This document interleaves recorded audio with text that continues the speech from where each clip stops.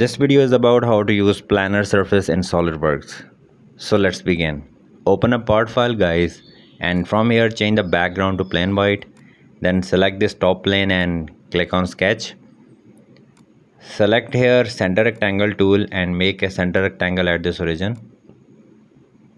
And now go to surfaces and select this extruded surface and simply extrude this surface up to any point you like. I'm extruding it up to 12 millimeter, and let me apply some appearance for better visualization. And now as you can see, this is a box which is open from both ends. To close it, we can select this planar surface tool and we need to select these edges. When we select only these two edges, it's gonna close like this.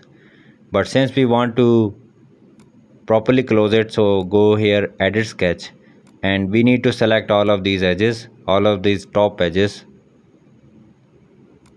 When we check this box from here, and now this surface is closed. So this is the use of planar surface. And if we want to close the upper surface as well, we need to select the planar surface again, and we need to select all of these 4 edges, 3 and 4, and this will get closed as well. So this is the use of planar surface guys. Thanks for watching.